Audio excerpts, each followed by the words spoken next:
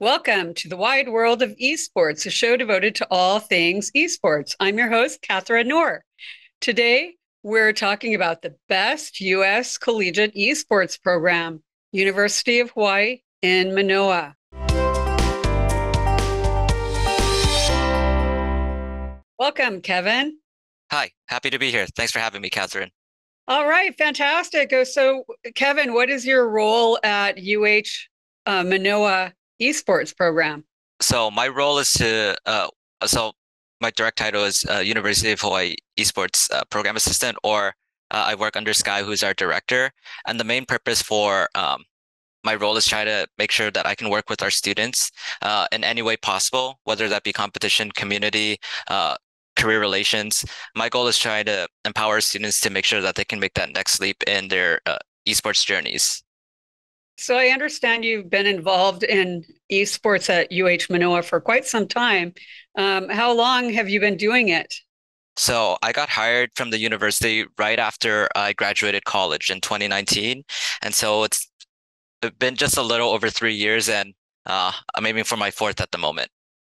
Fantastic.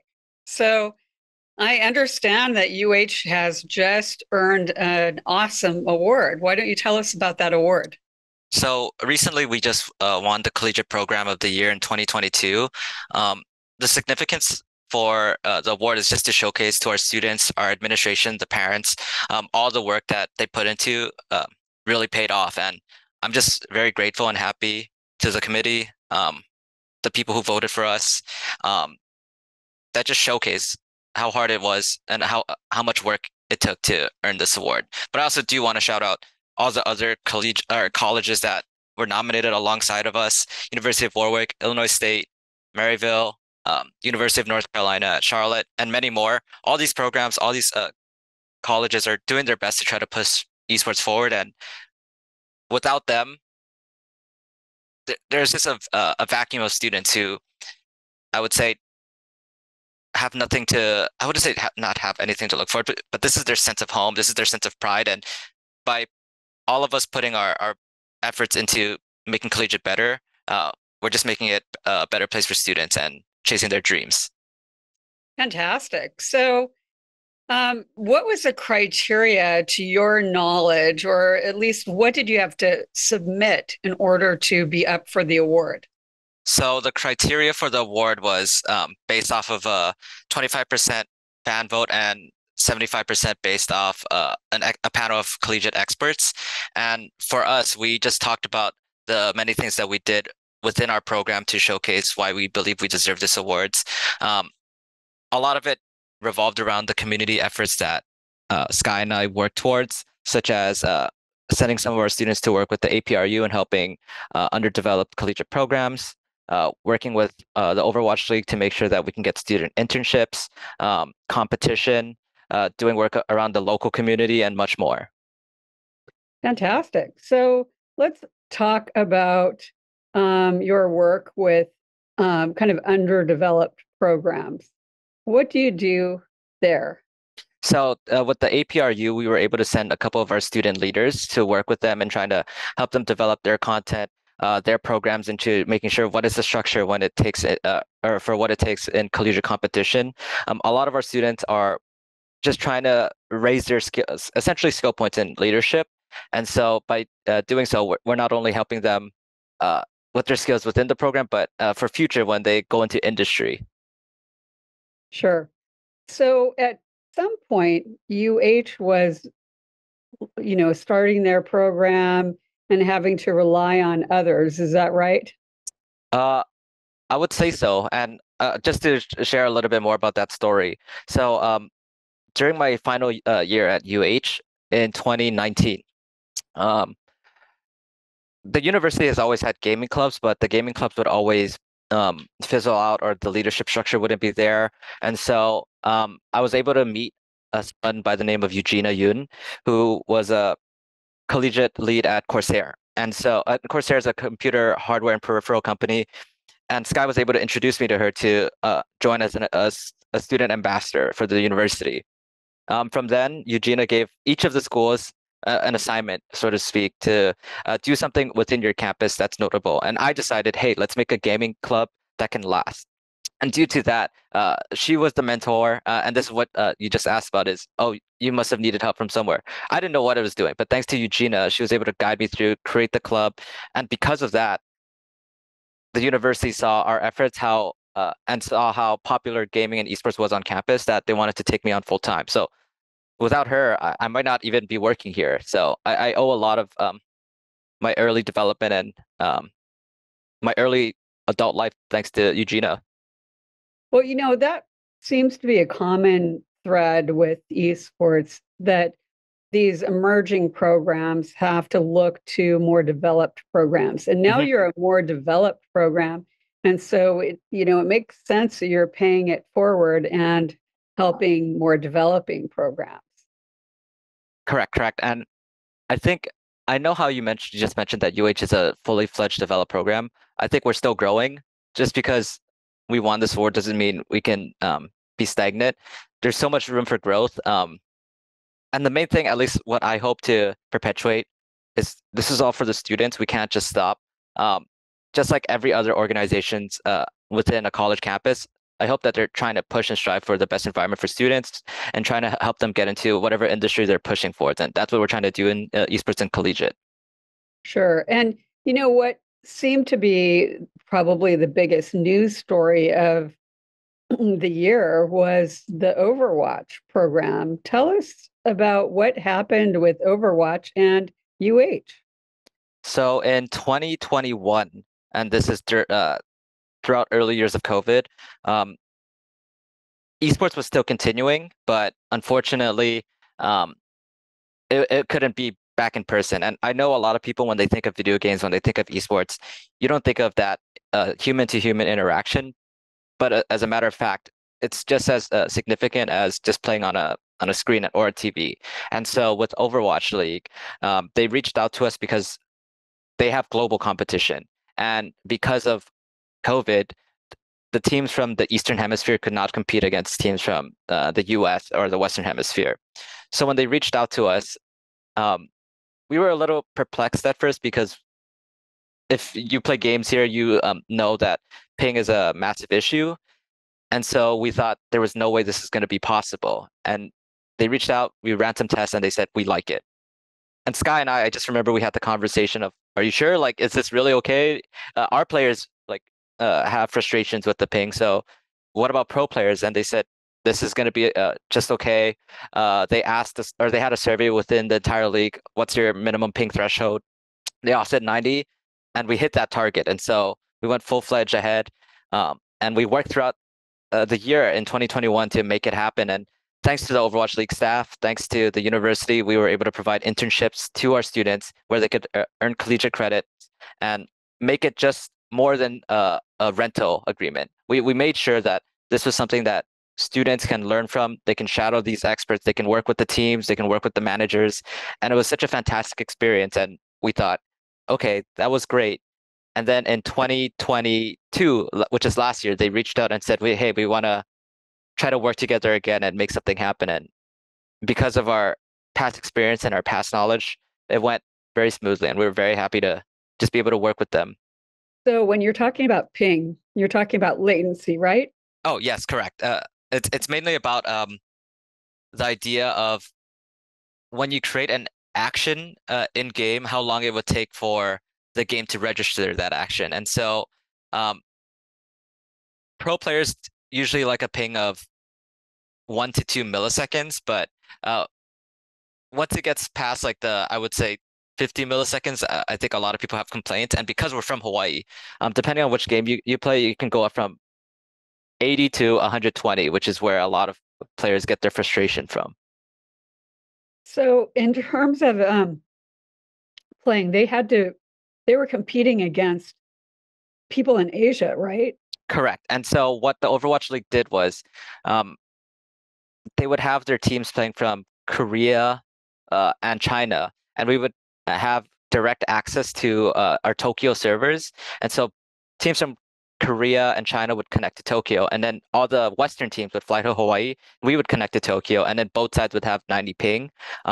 and that was the main reason why they reached out to UH, was because we had that direct access, or that direct fiber line to Tokyo servers.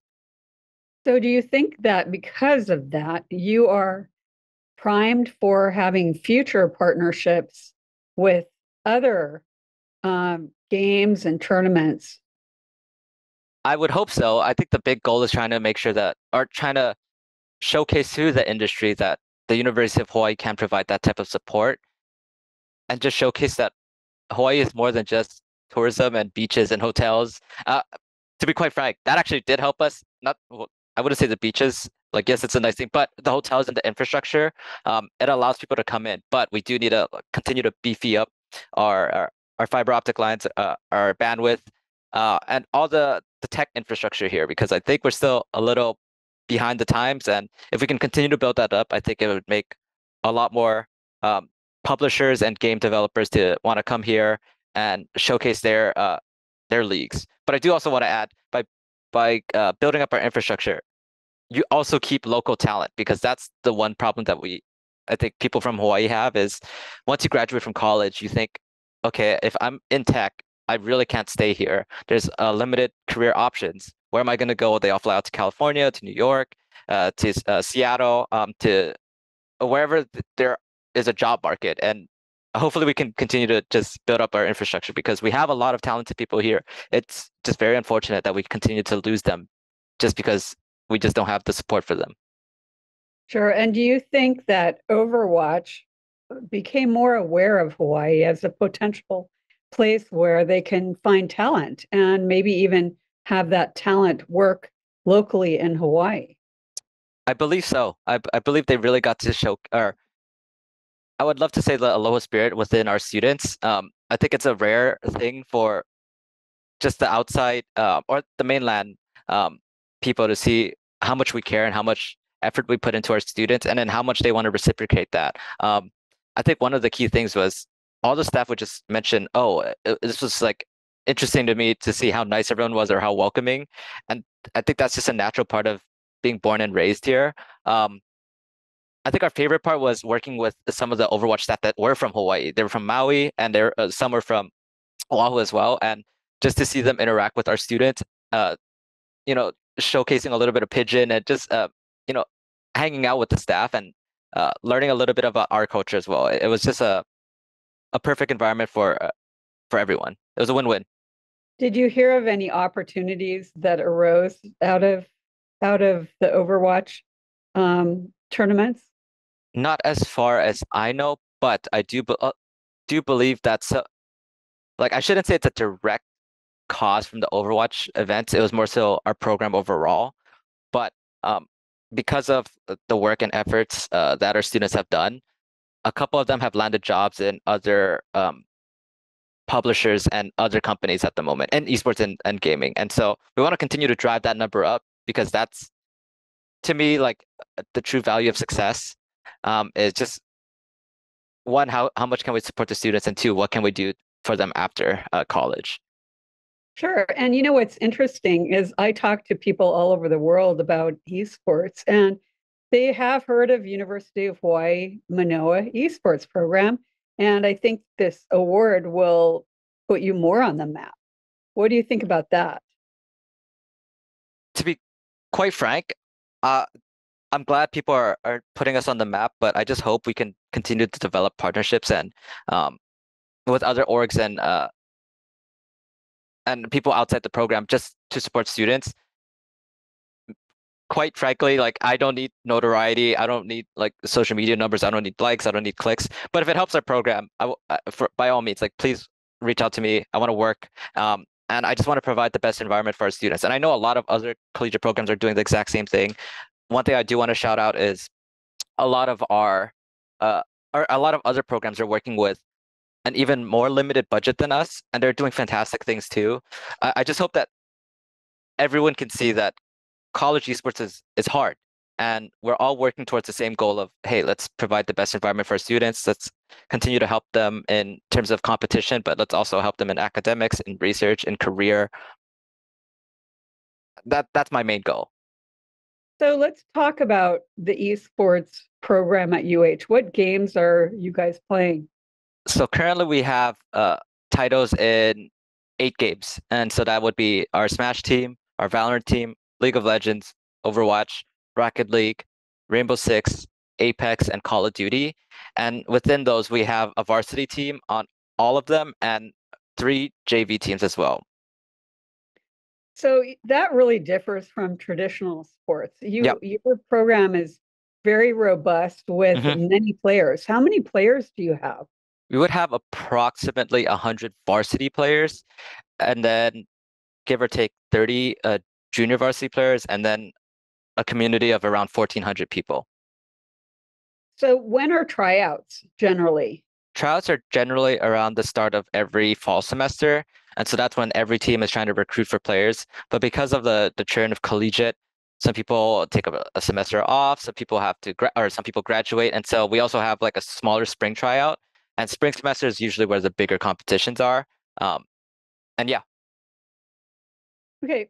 So are there any scholarships offered at this point from UH? So currently we have scholarships for our Overwatch team. And this is where I talked about like wanting to work with other programs and other organizations to support our students, because I mean, ideally, I would love to get scholarships for all teams. And the students work just as hard as I would say traditional athletes, and I just want to make sure that they're able to support themselves without having to worry about financial factors.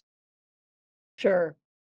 And are the players, are they taking classes in esports or are they generally majoring in something else? A majority of them are majoring in, I would say, STEM, and then a bunch of others in biology. But we do have one class that's taught by Sky, our director, who teaches an esports course every esports and society course every spring semester. Terrific. All right. So, um, have you, I know that you've been, involved in the program since 2019 and it's been growing. What was the impact of COVID to your program? Weirdly enough, COVID, because it's esports, we were able to function. In fact, we actually grew because of COVID. It just like it was a weird. It's a weird. So I'll go into the story. I got hired in October of 2019, and we were doing a fantastic job of just. This is my start. This is also my first job, and then I remember COVID hitting. I had just come back from a trip in Boston, at PAX East, and then COVID hit, and I just talked to Sky, and we're like, "Oh no! Like, what are we gonna do? We can't have anything in person." And we're like, "Okay, let's try to keep our program afloat." And then we worked with a bunch of student leaders and said, "Hey, wait, we don't have to just keep our program afloat. We can definitely work together and build upon this." And because of that, we started to build on more teams. Thank you to especially Kaysen. He was a hard proponent on, "Hey, let's get a Valorant team," and now it's one of our most successful teams at UH. And so continue to grow. And when I first started too, we didn't have how it's a space for our students. Like we had an area, but we would have to reserve it, and would compete against the likes of engineering, with the Academy of Creative Media, and anyone else who wants to use our space called the iLab. But because of COVID, ownership let go of it, and they were like, "Okay, we don't have anyone who can watch over it. Who needs it?" And then we swooped in and said, "Hey, the esports teams are in here all the time. Can we please take it over?" And so now we're able to have a space where our teams and our players can all come in, a community can hang out. And yeah, COVID definitely did impact us. And personally, how it affected me was it was hard for me to see the growth, because I wasn't there in person, if that makes sense. I was always at home just seeing the numbers. Like, yeah, we would grow, but it was hard for me to grasp the impact that our university's esports program had on these students. And then when we finally came back and we saw the livelihood, or the liveliness of the space itself, that's when I was like, oh, okay, we really did do a great job. And now let's continue to grow upon it, because we can't stop here. So you mentioned that it was your first job. So your first job is in esports. Now, you seem to have a job that would be the envy of so many Mhm. people. Do you hear from a lot of people like, wow, you get to do what you love? Yeah, I think a lot of my peers would all like who are in traditional industry, they're like, oh wow, this is the dream job. And yeah, quite frankly, I love what I'm doing. I love working with the students. I love working with the administration and trying to convince them that, hey, this is something that we need to continue to build upon. And that's not to say it's not all glam and glorious. I think everyone who works in esports knows how exhausting, how many hours you have to put in. But I think we do it because of the love that we have for our program, our students, and our teams. It's a nonstop grind, and we just have to continue to put in the effort to continue to grow it. So, what about sponsorship? Have you been able to attract sponsorship to bring into the program, or are your individual athletes, are they attracting sponsors? So we just recently got that Aloha Pacific sponsorship that was able to provide scholarships to our Overwatch team. And so hopefully we can continue to grow upon it. We are also getting a second space, which is quite crazy because I know a lot of other colleges are struggling to get even just one. And so we're getting another one at Sinclair. They're doing a major renovation to make it the Student Success Center. And we want to have our esports competitive teams be housed there and let this ILAB be our community center. And with that, we want to try to attract sponsorship to showcase, hey, this is what our teams get. This is what our students get. Please try out. Please come to our university, learn from, or be a part of the program. And hopefully we can help you succeed. So, are your athletes, are they allowed to accept sponsorship money under NC? I mean, I don't think they're part of NCAA. Maybe They are you not. can speak to that. So I believe students are able to receive their own sponsorships, but with the industry, I don't think, at least in collegiate, I haven't seen just specific players get sponsorships unless they're in, I would say, tier two, which is like almost pro. And so I believe it can happen. It's just we don't see it very frequently. And so, are the esports athletes at UH, are they doing streaming and, outside of Mhm. their regular play? Yeah, I think that's all individuals. If students want to stream, we would provide an area for them to do so. Also, content. We have a content team here, which helps to promote our players, helps promote themselves, and I would say add a personality to them because I'll add this to the podcast. I think one of the major problems in just collegiate esports in particular is parents don't understand what's happening within what their child's or what their child is doing. Like, yes, they might be playing games, but they don't really understand, especially here in Hawaii too. And so I think we need to showcase like, hey, what is the student that's playing the game rather than just, oh, here's this character in this video game that's clicking heads or winning the video game. That doesn't really resonate or connect to the parents. But if the parents are able to say, hey, this is what they're majoring in, this is what they're doing, this is what they like outside of just being a master at a video game, then they can get more invested rather than just, oh, here's a video game player who happens to be really good. Sure. Have you seen any athletes actually go on to use the skill in future employment? Yes, well, I wouldn't say just purely like esports are competitive teams, but more so especially our content team. That's been the most successful in getting people into industry. Is just trying to make sure that they can utilize the skills here and continue to grow and level up their skill, and then further themselves into a publisher or another organization. Sure. And the parent feedback and pressure, that would seem to be a big deal. Hmm. What skills are you telling parents that the esports athletes and other esports personnel are acquiring? So I think a lot of parents, the initial conversation is, okay, they see their child is playing a lot of video games. Like, okay, yes, they're very good, but what else can they learn? Or what else is out there? And not even just parents. When I talk to the competitive teams, and actually, let's cut back. So I always have one-on-one meetings with students, and I always try to ask them, hey, what are their majors? And it's like very generic, but it's also like, hey, do you want to do this? And the reason why is because I had this exact conversation with myself and my friends when I was an engineer student. I was miserable. I was studying all the time, and it took my friends to realize, hey, Kev, like you're just not having fun. You're just there studying all the time. They're going to concerts. they're living a normal college life. And that's not to say you can't do this as an engineer, but you have to sacrifice so much of your time. And that, to me, I was lucky enough to meet Sky, who, got me connected into the industry. But I want to do that same road to my students. Like, hey, do you actually want to be an engineer? Do you actually want to become a doctor? If they do, great. I want to support them. I want to help them succeed.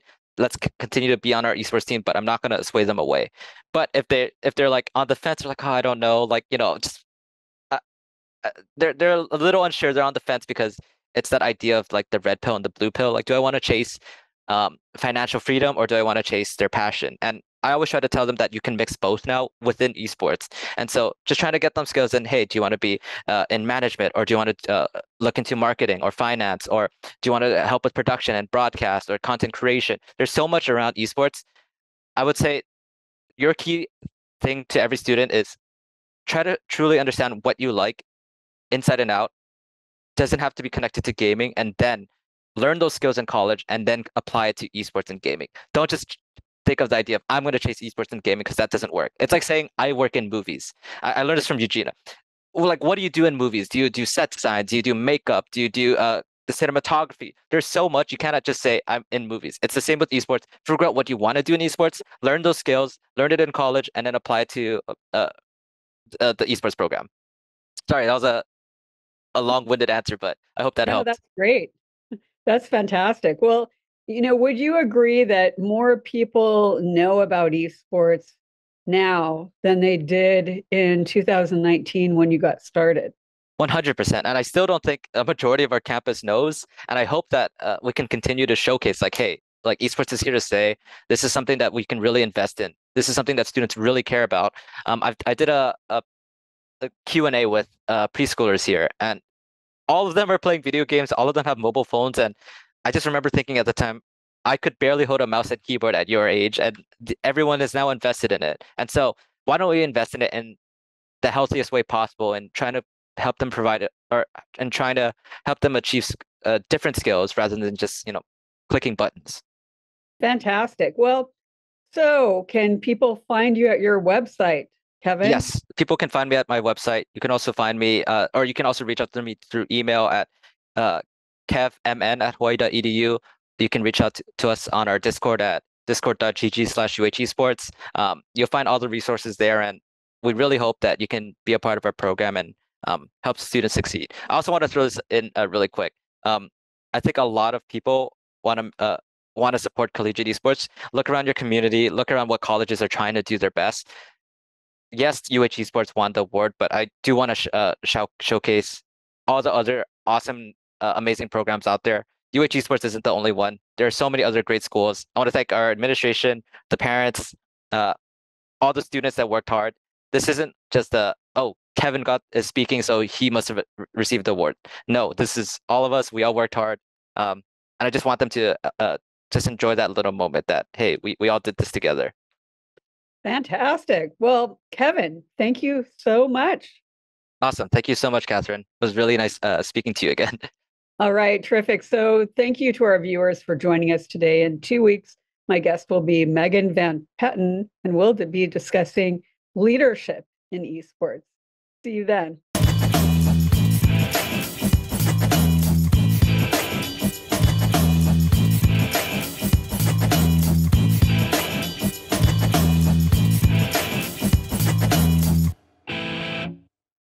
Thank you so much for watching ThinkTech Hawaii. If you like what we do, please like us and click the subscribe button on YouTube and the follow button on Vimeo. You can also follow us on Facebook, Instagram, and LinkedIn, and donate to us at thinktechhawaii.com. Mahalo.